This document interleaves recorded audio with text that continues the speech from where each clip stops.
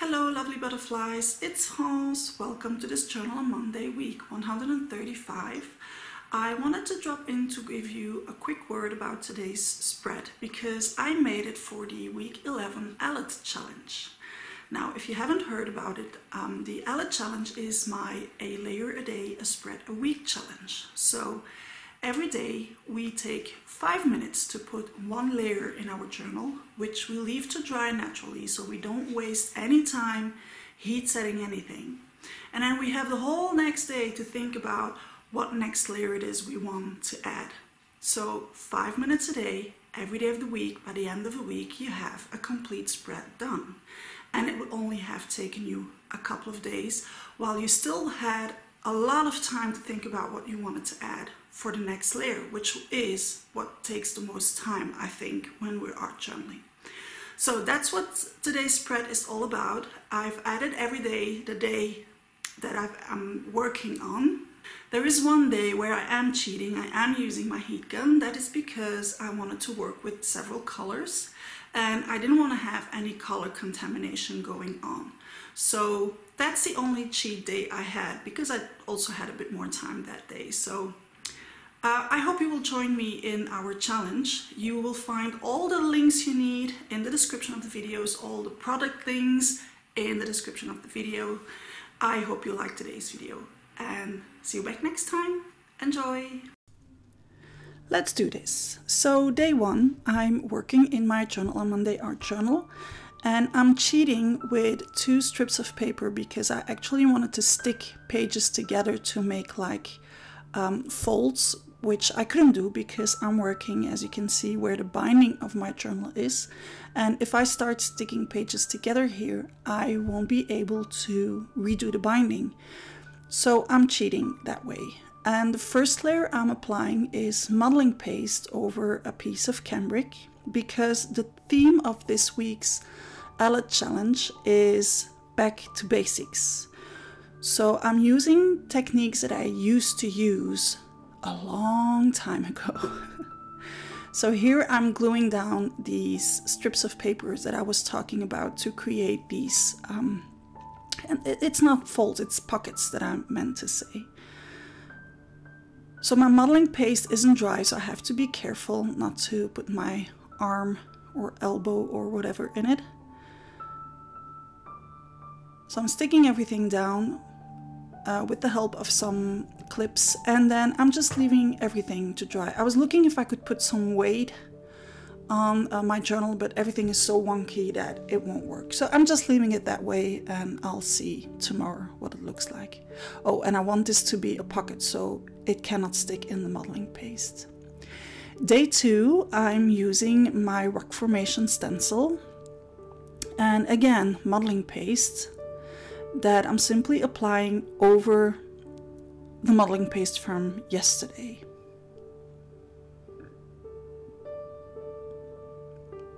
So like I said in the introduction, you can find the link to the challenge in the description of the video, and you can find the link to the blog post, you can find the link to the products that I used. I'm scraping away the modeling paste that went on the pocket, and again I'm making sure that my pocket still opens. And then on top of the pockets I'm applying white crackle paint. Again, making sure that I don't cover up the sewing so that I can rebind my journal when I feel like I need to do it. The good thing about working in the way we're doing for the Allet challenge is that crackle paint dries best if you leave it to dry naturally. So here I don't even have to second guess if I should dry this or not. I'm just leaving it be. I will have perfect cracks when I get back to it tomorrow. Day 3, it's time to add some color, and I'm adding fluid acrylics, which I will dilute with water. And on my journal I'm also applying a lot of water. That's why I'm placing some masking tape on top of the sewing to avoid the color seeping through my whole journal.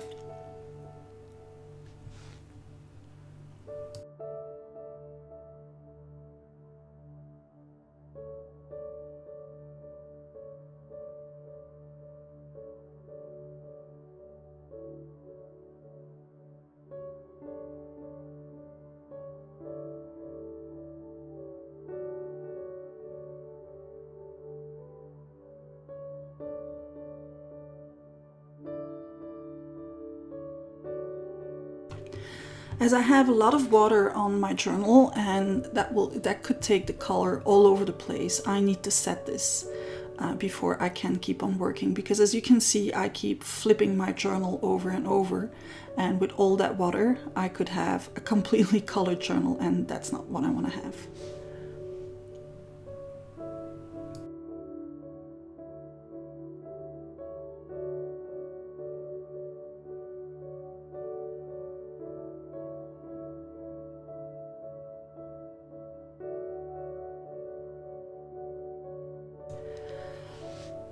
The third color I'm going in with is the green, because as this week's theme is back to basics, I'm going back to my color combo that was my go-to for a very long time, a long time ago. So today it does make me feel out of my comfort zone, and on the other hand it does feel quite familiar. It's not something that I would do these days, but it has something kind of fun to just use those again.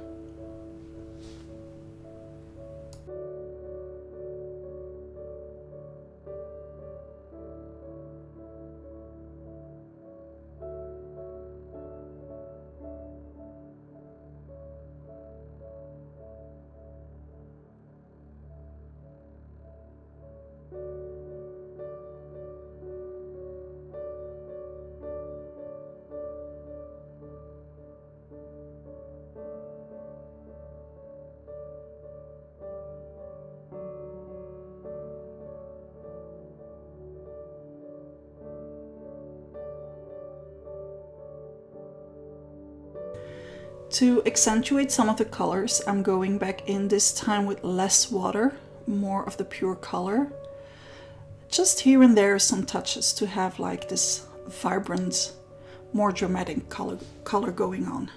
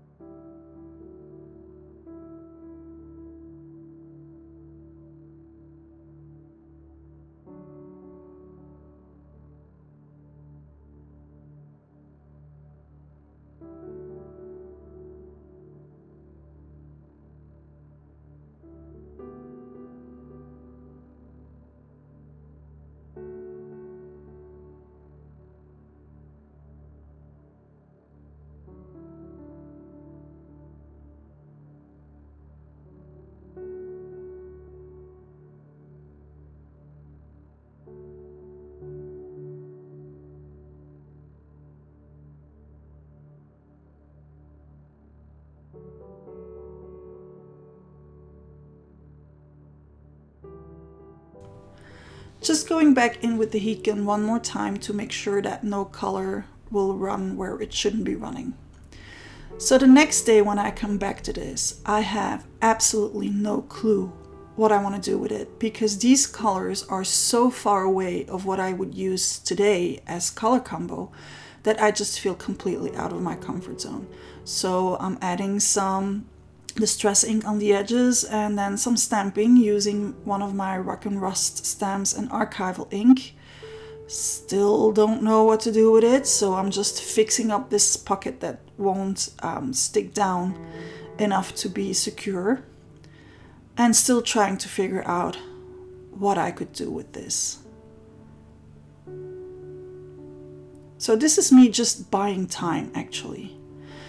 Then I decided to tone down a bit of that color, as that is what was bothering me. So I'm going in with Titane Buff Fluid Acrylic, and then with a baby wipe, just slightly bringing back the color that's underneath.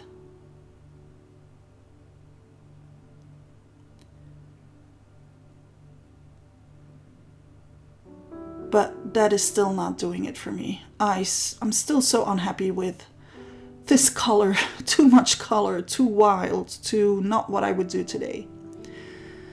But I'm playing the game, so I'm adding some more stamping. Maybe this will take me to a next idea that I could apply. So next day, I had an idea. I'm going back in with rusted paper. These are leftovers from my rusting station, where rusted metals are left to dry. I will add the link to my rusting recipe as well in the description of the video. But I decided to stick down some of that paper.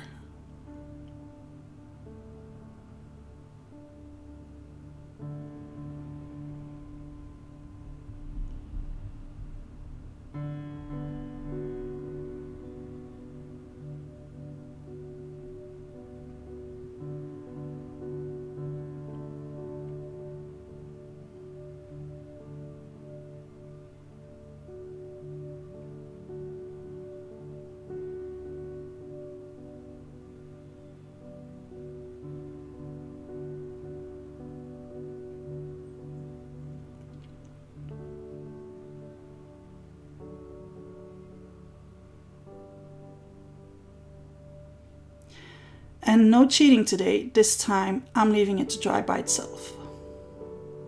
So that was a very, very quick layer today.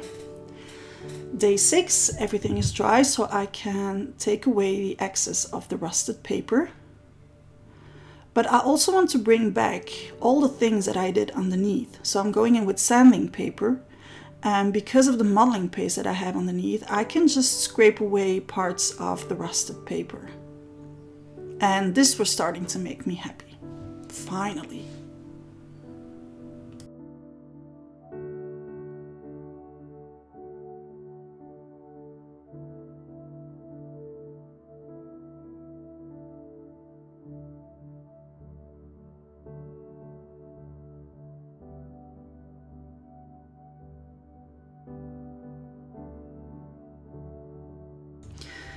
It also gave me the idea of what I wanted to do next. I'm using one of my Creepers and Crawlers stamps with Memento ink.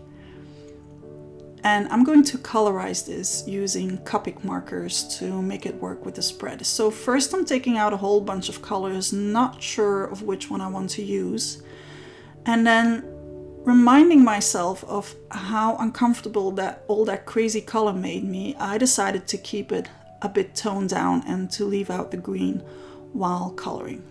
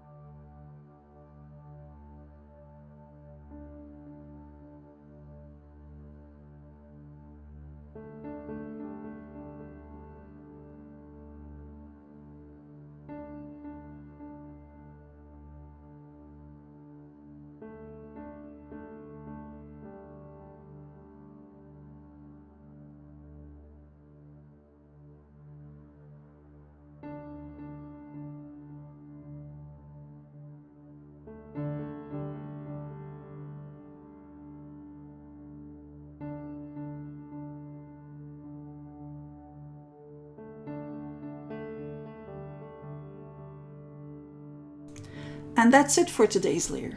coming back to it the next day, last day, day 7, I'm going in with cambric, which was one of my basics and still is one of my basics. I like the fact that you can distress it like really, really roughly, and it still keeps its shape. Again, you'll find the link to it in the description of the video.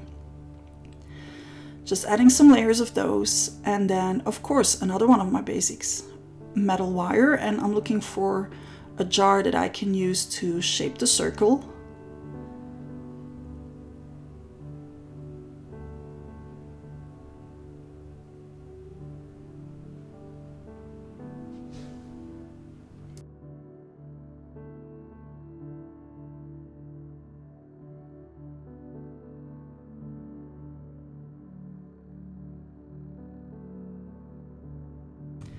And now I also know which words it is I want to add first. This one, which says urgent, which is one of my perfect word stamp set. And then this one, which I absolutely love. These are eeny, meeny, tiny numbers. And they just go perfectly on the edge of that pocket.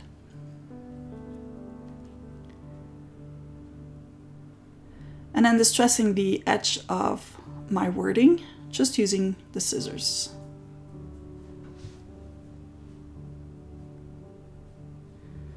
My butterfly needs some distress ink on the edges to take away all that white of the paper.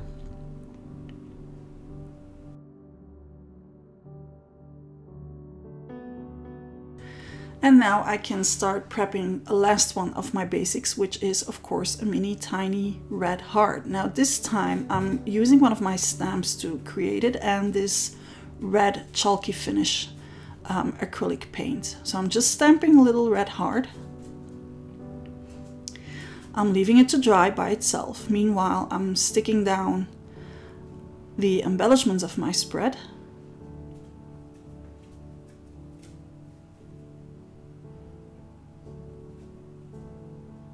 And then I decided that my little word needed something more. So I'm going back in with another one of my Rock and Rust stamps and a very soft ink, just to give it a little bit more of a grungy look to match the rest of the spread.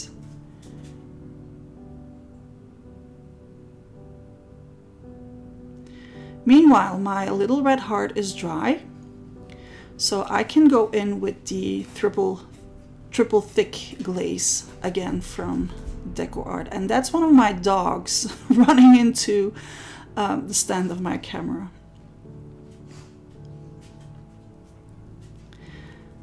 I cannot heat set this, even if I wanted to, because it would just make the glaze completely bubble. So again, I'm leaving it aside to dry, and meanwhile I'm going to sew down the metallic circle. So yes, today's layer again is a little bit more than 5 minutes, but the layer from yesterday was way less than 5 minutes, so.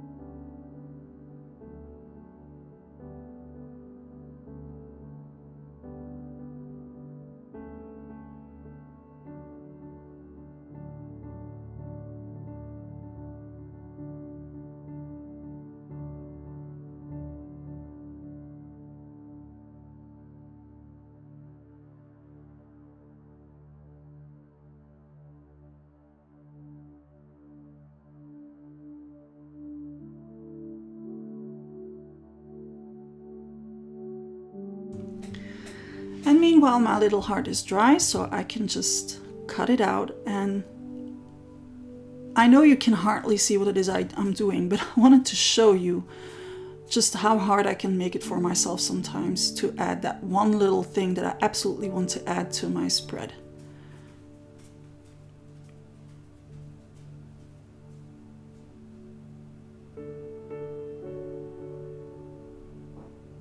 And voila, and now I can finally stick it down. All that I have left to do is to add the date, and then I'm done. I hope you liked today's video. If so, don't forget to hit the like button. Don't forget to subscribe to my channel if you haven't already. And see you back next time. Ta-da!